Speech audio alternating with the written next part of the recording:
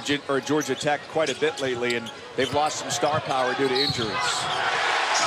But their biggest star, Josh Okogie, drives, scores, so vital for them. The last 7 games, and he's played 95% of the available minutes, and it's Tadric Jackson again. Along with whatever you say, Corey. Okay, I trust you. You're going to go with one, Wardell Curry, who happens to be father of one of the best players in the Hokies maroon at 7 boards a game.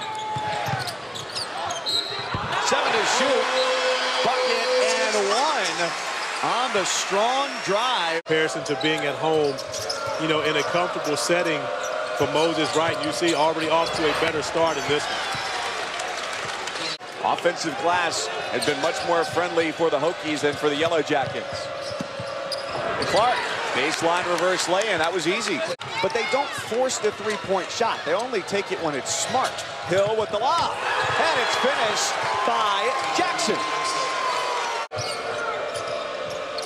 5 Hokies ready to check in next whistle.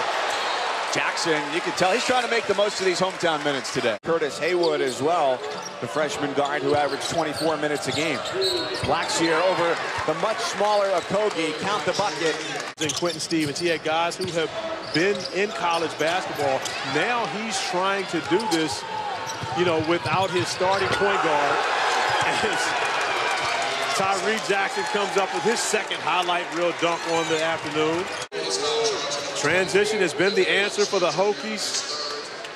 Beatty to Jackson for his second highlight on his brother's home court.